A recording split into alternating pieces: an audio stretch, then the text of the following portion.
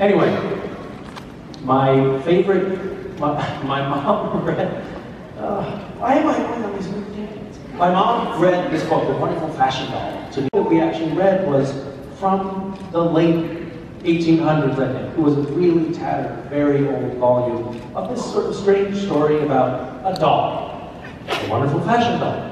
And I brought it into school to show the other kids in my second grade. Isn't this a fantastic book?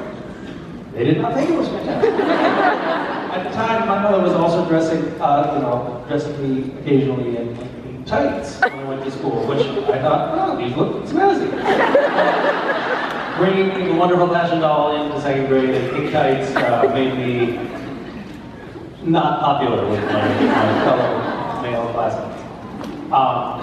Yes, that was a little, that's another story. So, the book that I really loved was Tom Brown's Tracker. It was a book about these two kids in New Jersey who found this old Indian guy, like Native American, who knew everything about tracking. He knew the old Indian, ways of tracking. And these two white kids, actually, one of them wasn't white, but Tom Brown, the author, is white, and he was this sort of New Jersey kid who learned everything about tracking wilderness survival in the New Jersey woods and became one of the greatest trackers in America. And he's still alive. He's teaching tracking school, which I want to go to at some point. But it's great, really, really good stuff. Adventure stories about surviving in the woods. That's what I like.